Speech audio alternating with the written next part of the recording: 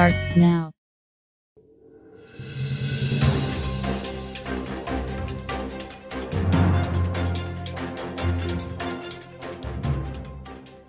Today the world seems a little less chaotic, a little more reasonable, and measurably sane.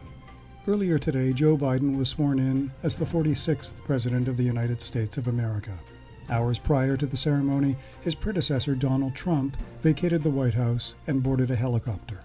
America is a place that is virtually impossible to ignore for so many reasons. It is also a place that has served as an example for nations around the world as an industrial and commercial powerhouse, as a balance in global affairs. 4 years of a Trump presidency have ended with social divisions in the U.S. more pronounced than we've experienced in at least a generation. In his final days, he presided while violent chaos consumed Capitol Hill, of all places, a surreal incident that resulted in bloodshed and death, and one that is pivotal in renewed efforts at impeachment. International institutions have been weakened, relationships have been damaged, or at best frayed.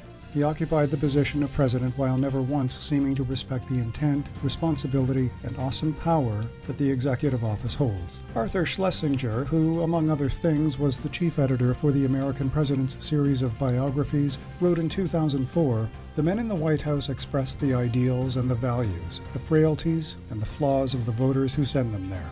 Presidents serve us as inspirations, and they also serve as warnings. They provide bad examples as well as good.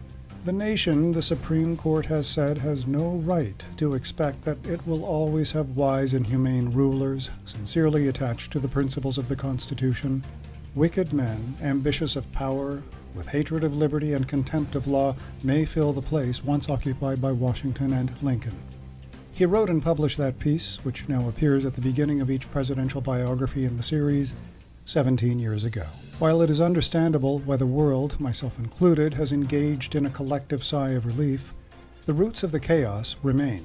The personification of that leadership is gone, but those who believed in making America great again are still there, and in big numbers to boot. It is noteworthy that Mr. Trump received 74 million votes in the November 2020 election, about 11 million more than he received in 2016. Furthermore, he increased his vote share among non-white voters, what many thought to be an unexplainable feat. His support remains. More importantly, the reason for that support remains. And this is the challenge for President Biden. Understanding those divisions, the deep-rooted frustrations and anger, the reason why Donald Trump personified the issues that propelled 74 million Americans to continue supporting him in the hope of making America great again. Among the immediate initiatives directed by executive order, President Biden fully acknowledged that his task, and perhaps his defining legacy, will be the uniting of a country, of a people divided. His presence is not only a breath of fresh air after 4 years of turmoil, but in this respect, it is one that embodies and inspires hope. Because while the President of the United States is the executive and chief for Americans and their institutions, that individual's reach transcends the boundaries of the USA. Sometimes inspiring, and always making some form of an impact on nations and people around the world. It is hoped that the impact will resume a decidedly positive direction, and that respect, honor, and dignity will truly be restored during performances of Hail to the Chief. Visit stephenchristiansen.ca for more episodes. This podcast is available on all premium streaming platforms including Anchor, Spotify, Amazon, Podcast Guru, and TuneIn. I'm Stephen Christiansen. Thanks for listening.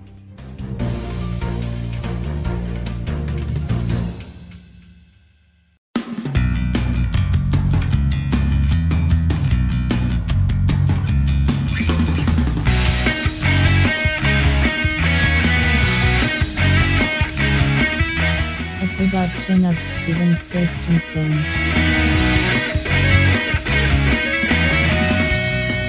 Podcast complete.